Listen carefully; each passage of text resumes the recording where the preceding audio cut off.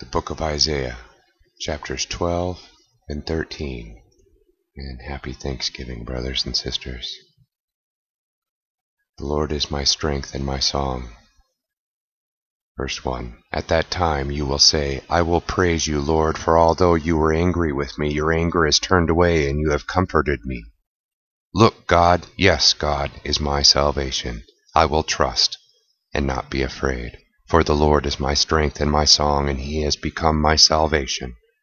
You will draw water joyfully from the wells of salvation, and you will say at that time, Give thanks to the Lord. Call on his name. Make known his actions among the nations. Proclaim that his name is exalted. Sing praises to the Lord because he has acted gloriously, being made known in all the world. Shout aloud and sing for joy, you who live in Zion, because great in your midst is the Holy One of Israel. Chapter 13, the Judgment of Babylon. A message that Amos' son Isaiah received about Babylon. Raise a banner on a bare hilltop. Cry out loud to them. Give a wave of the hand, signaling them to enter the gates of the nobles. I myself have commanded my consecrated ones. I have also summoned my warriors, those who reject in my triumph, to carry out my angry judgments. Listen, there's a noise on the mountains like that of a great multitude. Listen, there's an uproar among the kingdoms like that of nations massing together. The Lord of the heavenly armies is mustering an army for battle. They're coming from a faraway land, from the distant horizon, the Lord and the weapons of his anger to destroy the entire land. Wail out loud, because the day of the Lord is near.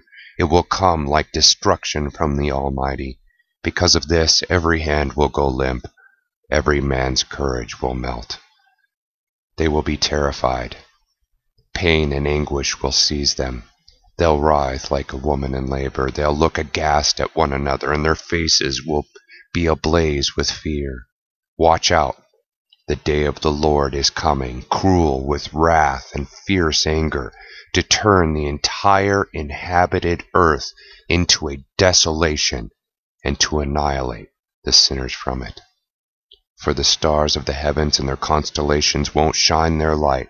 The sun will be dark when it rises, and the moon won't shine its light. I'll punish the world for its evil, and the wicked for their iniquity. I'll put an end to the pomposity of the arrogant, and overthrow the insolence of tyrants.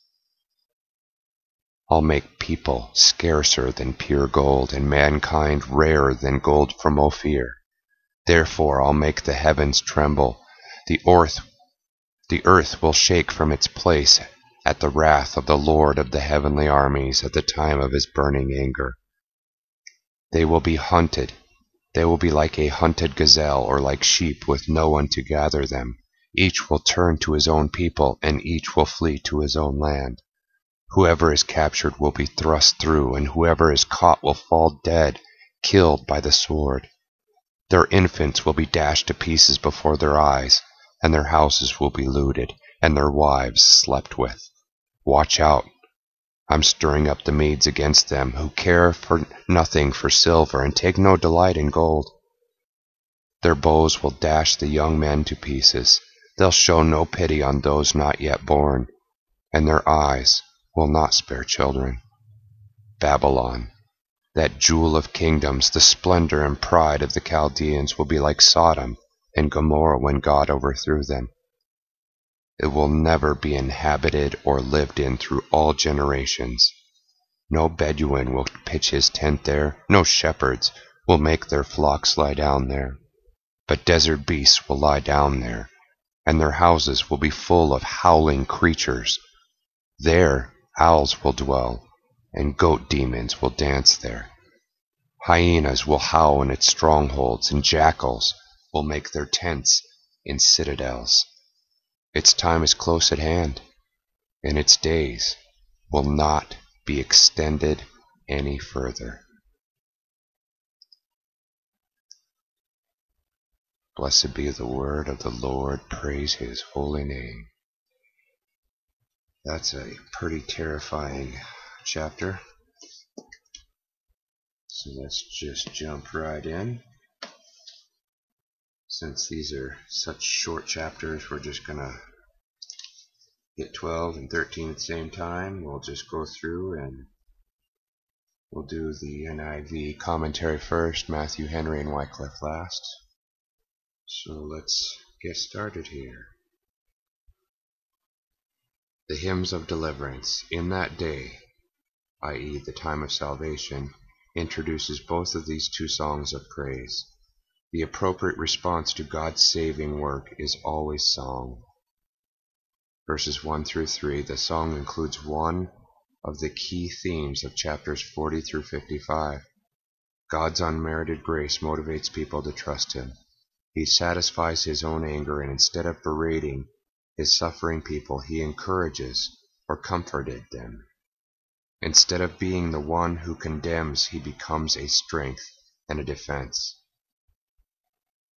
Chapters 7 through 12 begin with a refusal to trust and end with a declaration of trust. Chapter 12 verse 1, I will praise you. The prophet speaks for the nation, praising God for His deliverance. 4 through 6, the second song, includes one of the key themes of chapters 56 through 66, to make known among the nations what God has done.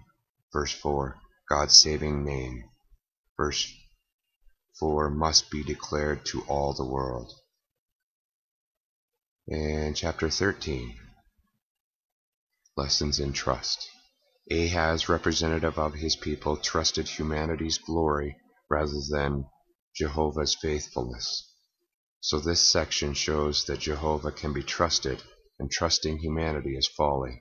It begins with prophecies against the nations, continues with a more general statement of God's sovereignty in the world, moves to a series of woes against those who trust Egypt rather than Yahweh, and graphically pictures the contrasting results of the two trusts, a desert or a garden.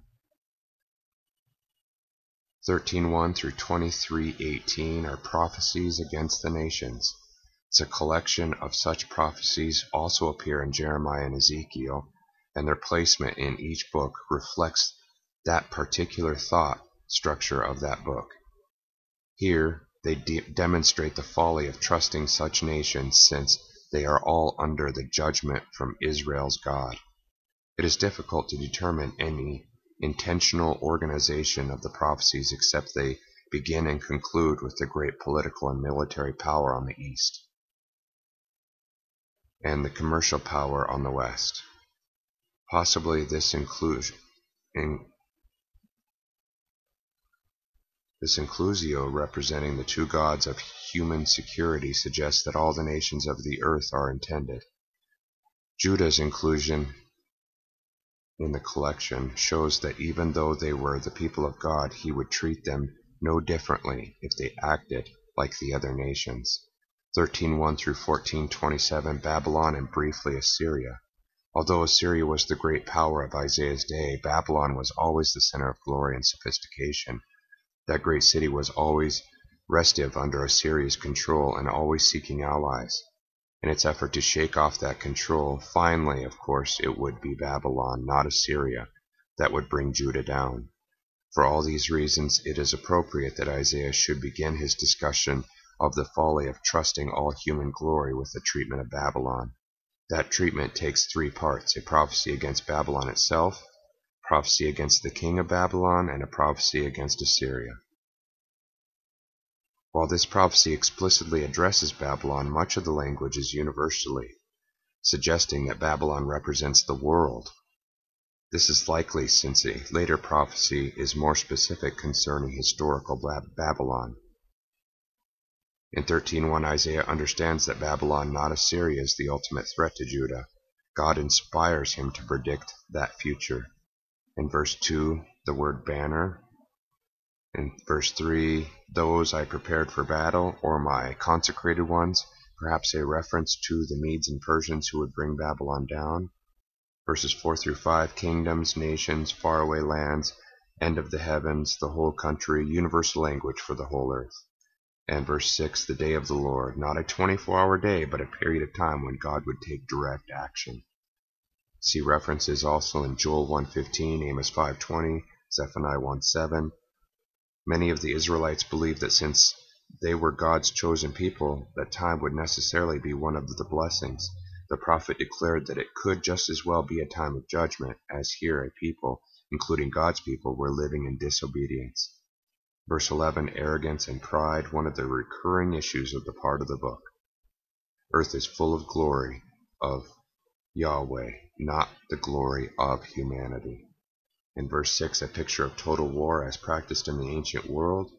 Verses 17 through 14:2, this seems to speak more specifically of the fall of the city of Babylon and the consequent return of the Jews from exile.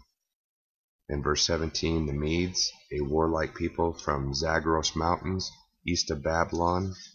Initially, they teamed up with Babylon to destroy Assyria. Then they turned against Babylon and helped Persia wipe out the Babylonian Empire.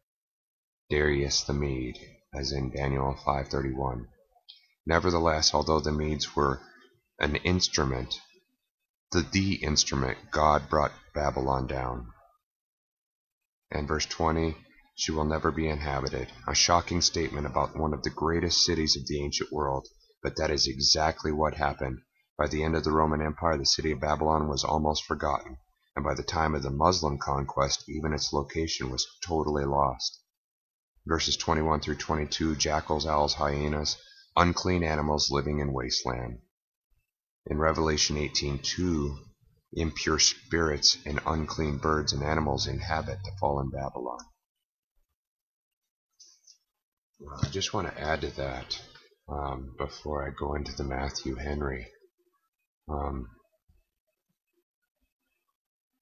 That it not be lost of the two things that we hear in 13:21. Well, just let me read the whole 21. But desert beasts will lie down there, and their houses will be full of howling creatures. There owls will dwell, and demons will dance there. That is scary.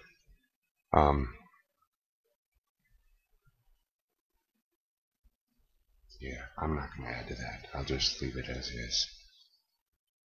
That's a separate video, that discussion, so I'll just leave that there. Let's jump into the Matthew Henry, chapter 12. Every believer shall sing a song of praise, and many in concert shall join in praising God. This is a hymn of praise suited to the times of the Messiah. The song of praise in this chapter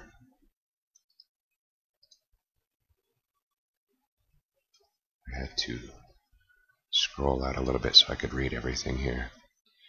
This is a hymn of praise suited to the times of the Messiah. The song of praise in this chapter is suitable for the return of the outcasts of Israel from their long captivity, but it is especially suitable to the case of a sinner when he first finds peace and joy in believing, to that of a believer when his peace is renewed after corrections for backsliding, and to that of the whole company of the redeemed when they meet before the throne of God in heaven.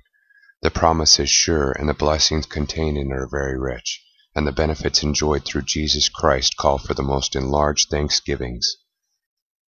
By Jesus Christ, the root of Jesse, the divine anger against mankind was turned away, for he is our peace. Those to whom God is reconciled, he comforts.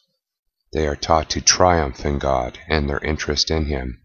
I will trust him to prepare me for salvation and preserve me to it. I will trust him with all my concerns, not doubting, but that he will make all to work for good. Faith in God is a sovereign remedy against tormenting fear.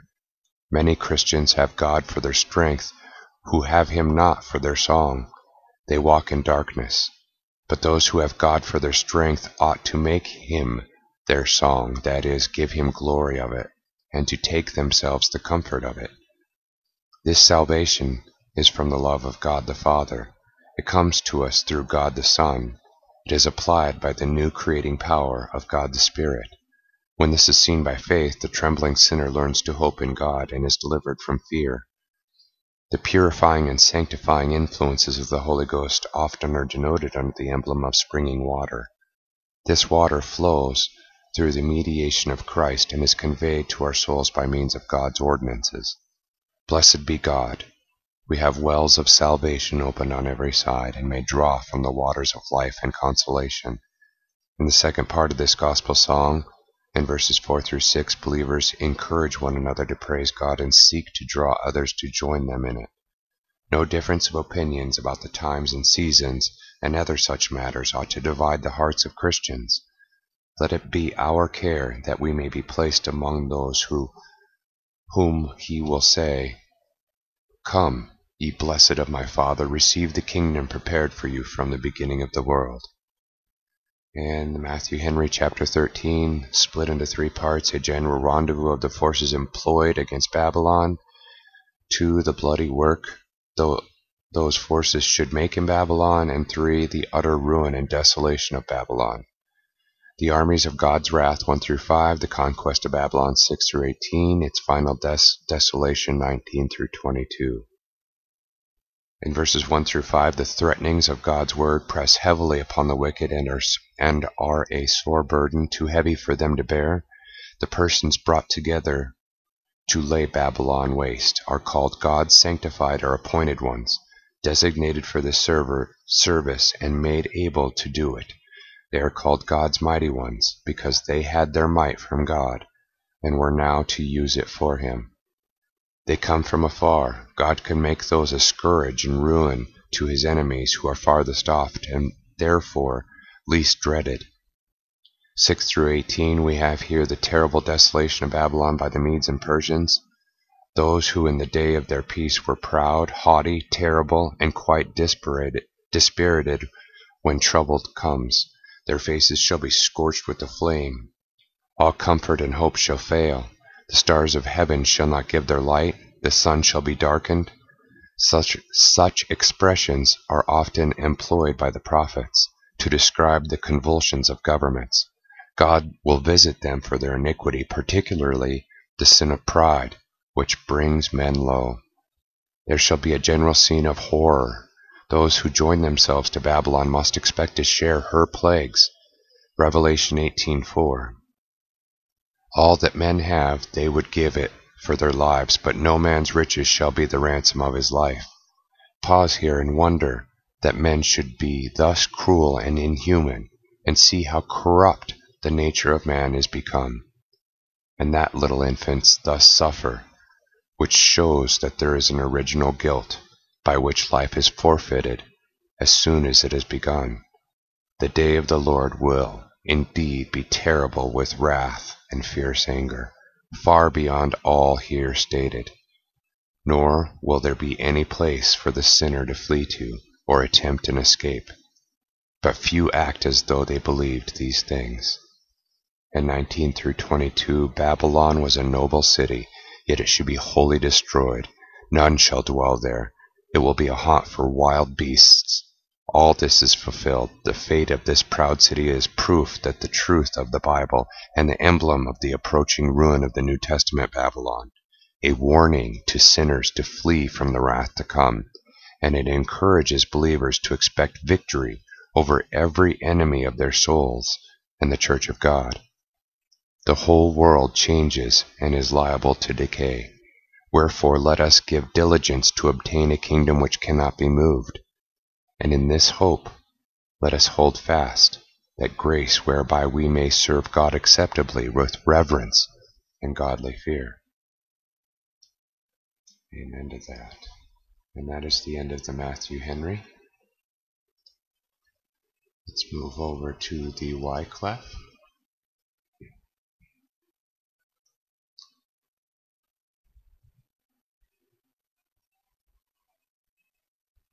Thanksgiving and Triumph of Christ Redeemed in 1 through 6.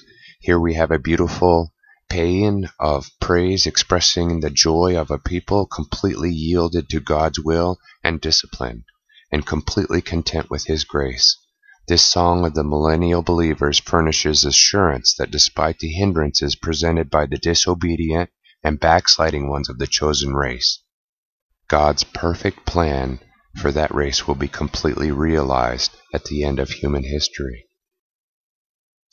Volume 3, Burdens of the Judgment upon the Gentile Nations, 13:1 through 23:18. Burden, fall of Babylon. Here King's descent into Hades. The downfall of Babylon, 13:1 through 22. Burden. In Hebrew that's Masah. It's also rendered oracle, as if it signified a mere lifting up of the voice of the prophet, coming from Nasa, lift up. But judging by its usage, it seems better to understand it as that which is lifted up, a burden, that is, a burden of divine judgment, which is an offender must bear. 2. Nobles, the chief men of the Babylonians. 3. The Persians under Cyrus the Great are prophetically called God's consecrated ones because he ordained them to overthrow Babylon. Note that they were to come from a far country, verse 5, rather than from some neighboring region. Persia lay well to the east of Elam, over 350 miles from Babylon. 6. Here the day of Jehovah is clearly not eschatological, but refers to the events of 539 BC. Yet this fall of Babylon is prophetically typical of the overthrow of latter-day Babylon, Revelation 14:8, to which the fearful meteoric phenomena of 1310 more particularly apply. See reference Matthew 24:29, and we should all know those verses by now. This is brought out by the reference to the world, in Hebrew Tebel, in 1311, rather than the Chaldean Empire alone. But verses 14 through 16 certainly apply to 539 BC, for the mention of Medes in verse 17 makes this clear. Medes being a name more familiar in Isaiah's day than Persians, who were then still unknown to the Western Asiatics. 19 through 22, in these verses the Lord very definitely predicts for historical Babylon eventual extinction of a most permanent sort. Later history saw the literal fulfillment of this prophecy, for Babylon was completely deserted by the 7th century AD. Its desolate site has been regarded with superstitious dread by the Arabic-speaking population. That's what I was going to get into. The Arabian, verse 20, ever since. Okay, that summarizes all of the commentary there. Be strong in the Lord, brothers and sisters. Put on the power of his might. We all have much to be thankful for this Thanksgiving Day. We all have so much to be thankful for.